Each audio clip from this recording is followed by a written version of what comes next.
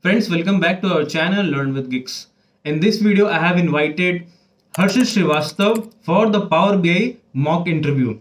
He is an aspiring data analyst and is working very hard on his technical skills as well as on his communication skills to get his first job as a fresher in data analytics domain. So now let us proceed with the interview part. And before that, if you're new to the channel, then do subscribe it and hit the bell icon to stay updated with all the coming useful videos. And you can also follow me on Instagram. And friends, if you love the content, then do hit the like button. Hello Harshit, how are you? Hello, Shashank. I am fine. Thanks for asking. Harshit, can you briefly introduce yourself? Yes, sure. So my name is Harshit, and I have completed my BTech in year 2018. And afterwards, I have given few years for government exam preparation. And after quitting government exam preparation, then I started learning data analytics and has done few projects in Power BI. And still, my learning process is going on. So what is your current technical skills? My skills are Power BI, SQL, and Excel. Okay, wonderful. So how many reports you have built till now in Power BI? I have built 4 reports till now. So what kind of data source have you used in Power BI till now to connect? I have used CSV file and data from SQL Server. Okay, so you have some knowledge of SQL Server database also, right? Yes, Suppose you want to connect your Power BI report to database like SQL Server. So you have different options of connecting, right? Like you have import mode, direct query, and live connection and all, right? yes. So what do you mean by import mode connectivity? Import mode connectivity is defined as extracting the data from the database and loading on a local machine. And here there is a limit on data of 1 GB to be published to Power BI service. And performance wise, it is better and faster than other connection mode. And how is it different from direct query? What is direct query connectivity? In direct query connectivity, data is left in the database, and we do live query, and whenever necessary, we pull data from the database. Okay. We send the query for pulling the data. Okay. So whenever suppose you have loaded your table in Power Query, for example, and if you have to append the two tables, so what is the necessary condition to append the two tables? First condition is that both the table have same column name, and the second condition is data type of each column should be same. Okay. And what do you mean by merge functionality in Power Query? When we have two or more columns and we want to add it to an existing table, so in that case we use merge function, and we join them on the basis of a common column. And there are different types of merge, like left join, left join, right join, full join, and left anti and right anti. Okay. Okay. Suppose you have a table and you have one column which has a column called name column. For example, your name is written Harshit Srivastav and other names are also written, like complete name is written. Now, as per the requirement, we want to take out the first name from that column in a separate column.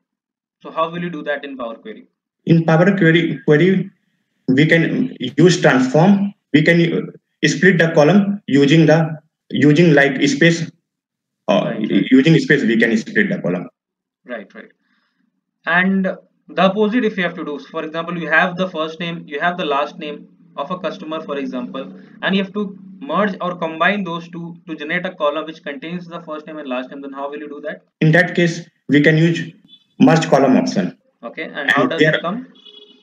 It comes in Power Query it is present in transform tab, and in transport tab there is text column option. So from there we can use merge to join two columns.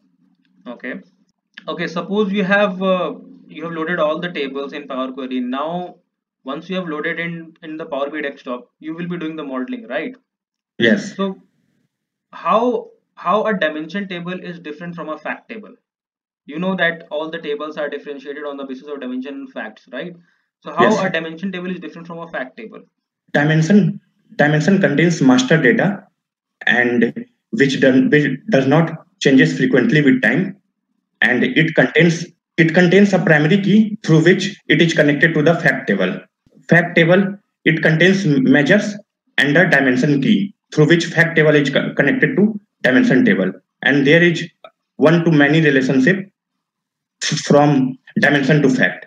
Okay, so you said there is a foreign key primary key relationship. So how do you determine that, okay, this column will be used as a primary key in this table and this column will be used as a foreign key in the fact table? So how do you differentiate, or like how do you determine, okay, this column I have to use for creating a relationship? So first, it can be determined by choosing a column, and we can check that whether it contains unique values. If suppose one column is there and it is containing unique values, then it can be used as a primary key. Okay. And how will you check that that column has unique values? check unique values.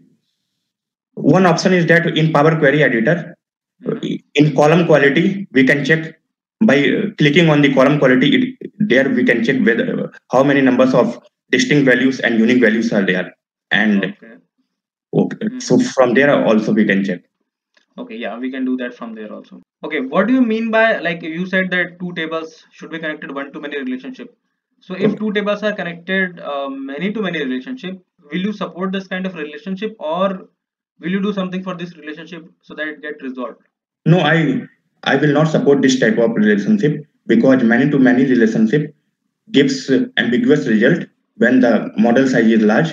So to resolve this issue, we have to create a bridge table containing unique values from of the column through which both the tables are connected, and afterwards we have to create the relationship between bridge table to the first table through that column, and this relationship will be one to many, and also we have to join this bridge table through to the other table also through one to many relationship. So in this way, this problem will be resolved. You said that you have built 4 to 5 reports in the starting. So what kind of schema you have practiced till now in the modeling? What kind of schema you have built till now? Basically, I have used star schema. And yes. Do you know about snowflake schema? Yes, I know. So how is it different from a star schema? In snowflake schema, it is used when the size of dimension data is large. So in that case, we do the normalization of dimension table into multiple tables, and other than that, everything is same as star schema. Like one fact table is connected to many dimension table, and the fact table is present at the center, and the overall shape looks like of a star. Okay. So what kind of visuals you have used till now in your reports? Like what all different kinds of visuals you have used till now in the report, in your reports? Yes. So I have used card visual, slicer, scattered bar chart, donut chart, table visual. You know about stacked bar chart? Yes.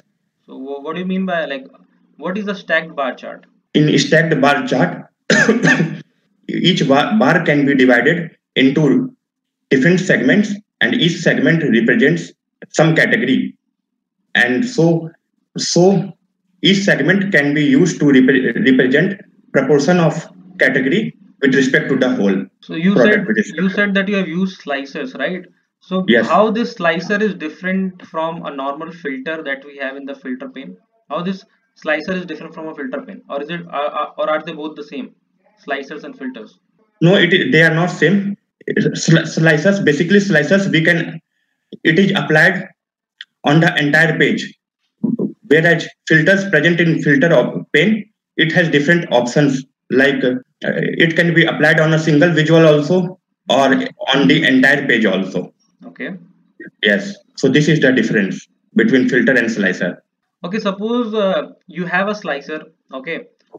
You are clicking on any of the values in that slicer, but yes. you saw that two of the visuals on your report are not filtering out. If you are yes. clicking on any of the values, two of the visuals are not filtering out. So how will you resolve this? What can be the problem behind this? First of all, I will check by clicking on edit interaction option, which is present in format tab.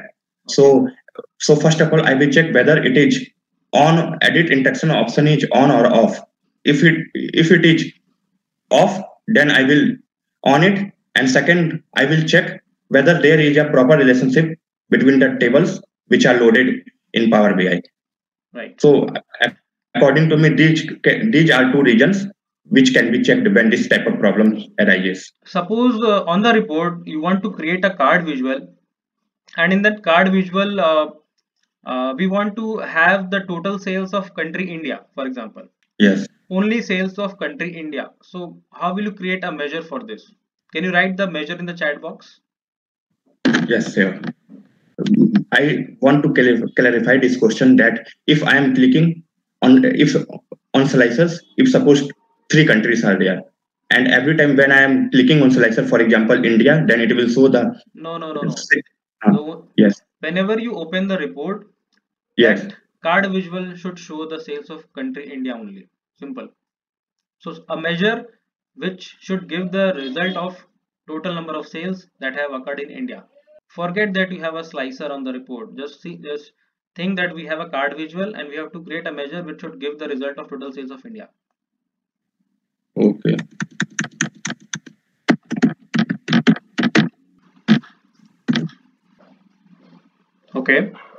Okay, fine.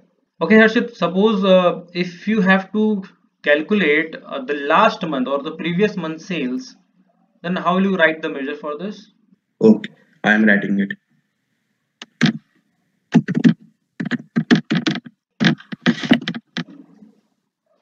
Yes, I have typed it.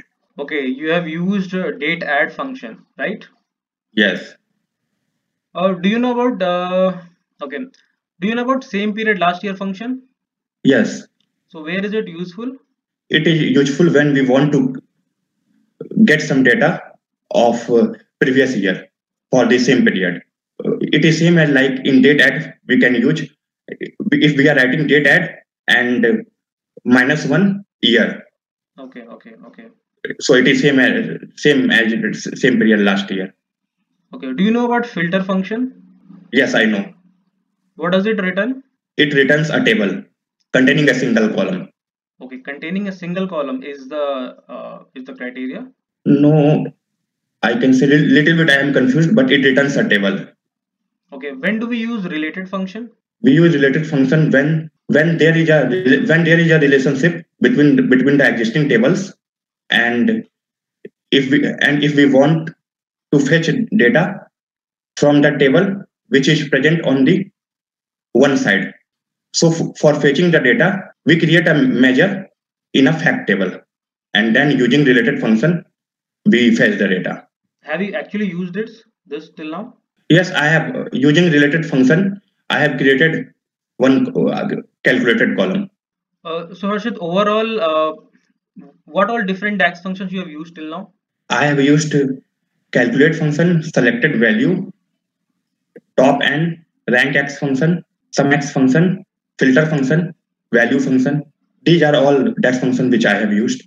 Okay, Harshit, suppose you have a line chart, and on the line chart on y-axis you have total sales, and on x-axis you have months from January to December. But when you have pulled months on x-axis, the sorting order of the months is not in the right, because the first value should be January, but it is starting with March. Okay, some random values are there. Overall all the 12 months are there, but they are not ordered in the right way. We have to order it in the right way from January to December. So if this kind of situation is happening, how will you resolve it? First of all, I will go to table in Power Query Editor, and afterwards I will create a calculated column which will be capturing month number, and it can be done through switch. It can be done through switch or edate function, and afterwards, once the month number column has been created, then again I will sort the month on the basis of this new calculated column. So overall, you In are this saying way, that you will create a month number column, and then with the help of that, you will sort it, right? This is what you're saying. yes, Okay, yes, wonderful. So Harshit, have you worked on Power BI service? not much, but only I have published my report to Power BI service. So do you know about row level security? Yes, I know. So Hmm. RLS is used for restricting the data on the basis of logged in user, and it is of two types, static and dynamic. So uh, which kind of, like, how will you differentiate between static and dynamic? And have you actually implemented any of these types? No, I have not implemented it, and also I am not getting it. Means this difference between static and dynamic. So you have not worked on Power BI service, but you have idea about Power BI service, right? Yes, So what's the difference between a pro license and a premium license? As a developer, which as a Power BI developer, which kind of license you should have? one should have pro license as a Power BI developer. Okay, and how pro license is different from a premium license? Is a premium license a user-based license? No, it is capacity based license. Okay, so who actually prefers premium license then? Premium license is preferred by organizations whose user base is not more than 10,000. Okay, In that case, they can opt for a premium license. and what kind of do you know about different kind of access levels that we have in Power BI service for any report? Do you know about Yes, admin access, member access, contributor access, viewer level access? viewer access. Yes, I know. So how a viewer level access is different from a contributor level access?